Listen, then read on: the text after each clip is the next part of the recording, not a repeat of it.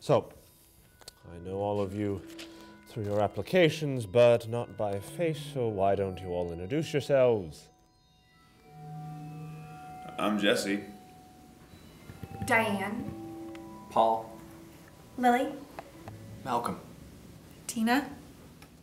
And you can just call me Dr. Henry. I'm the mind behind this project, which I'm sure you have at least a basic grasp. You all know why you're here. To change time. What we'll be doing is sending the candidates through a machine. That machine will take your consciousness and place it into the mind of the you in any certain time period. So your 1965 mind could be in a 1955 body. Once back, you'll have all your current memories until you make a major decision.